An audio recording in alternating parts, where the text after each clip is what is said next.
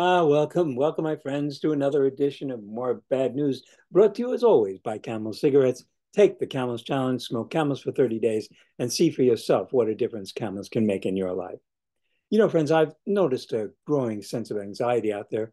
Some of you are worried that our coming extinction will not be pleasant. Here at the show, we don't sell hope, but we do sell a product that can definitely help. If you're feeling anxiety, take the Camels Challenge and see what a pack of camels a day can do for your anxieties. Well, friend, it's been another week of very bad news. Just this morning, we read that Iran launched hundreds of missiles and drones against Israel, and that the US, Britain, and Jordan had to join in and shoot them down. Israel vows retaliation, and Iran threatens escalation. After 190 days, there is no end in sight. For Jews around the world, the respite that we had after the Holocaust is now officially over. The new reality is faced by Jewish students on college campuses everywhere. Being Jewish is going to become increasingly uncomfortable as calls for a final solution grow louder. Last week, Peter Higgs, the physicist known for the boson that bears his name, died. While working with Gar Allen in 1979, we got a handwritten letter from Peter that I still have in my archives regarding a eugenicist that we were following. It was long before the boson which bears his name became the God particle, which brought him a Nobel Prize in 2013. Peter commented that the fame ruined his life.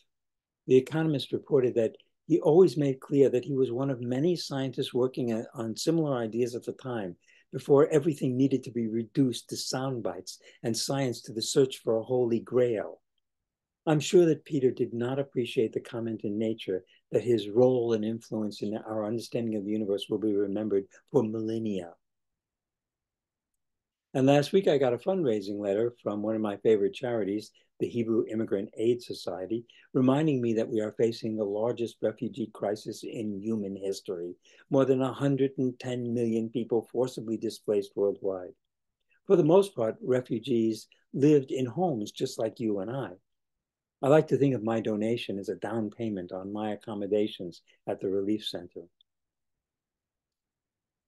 Last week, the teenage son of a very sweet family, friends of mine, posted on Facebook a meme of an ammo clip. Uh, and above the meme, it said, "The only way." And on the shells were written, "Cure for pedophilia." Normally, I don't comment on such things, but I love his parents. And I remarked that a nun that I know who works with pedophiles in prison told me that they were all victims.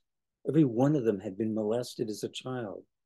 The boy responded that that's no excuse.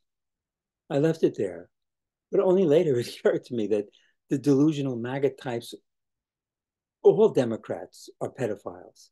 So what I missed about the meme was that it was actually calling for the assassination of Democrats.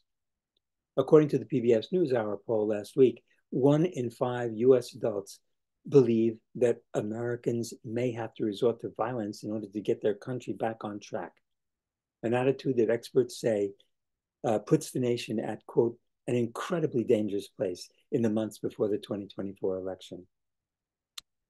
In Rwanda, the Tutsis were called cockroaches. In America, the Democrats are called pedophiles.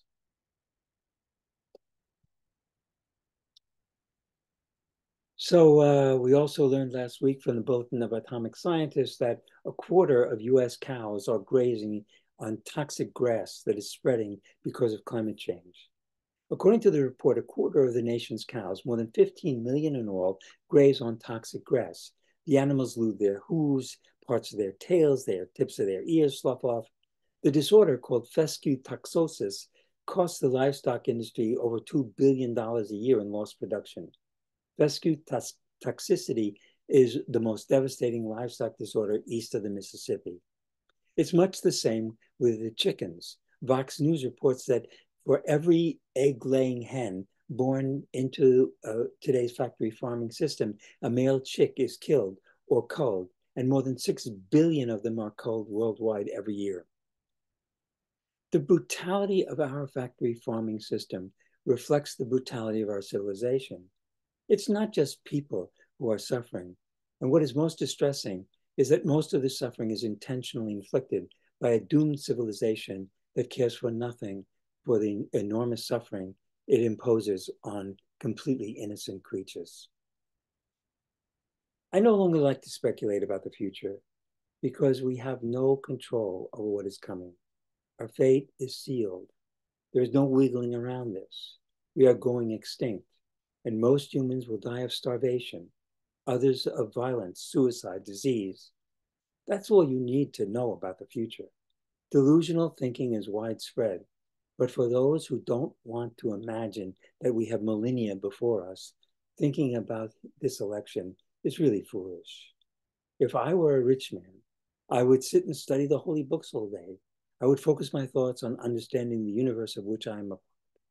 And as it turns out, I'm rich enough for that. So next week, stay safe. And if I'm not completely overwhelmed with Pesach preparation, I'll be back with another edition of more bad news.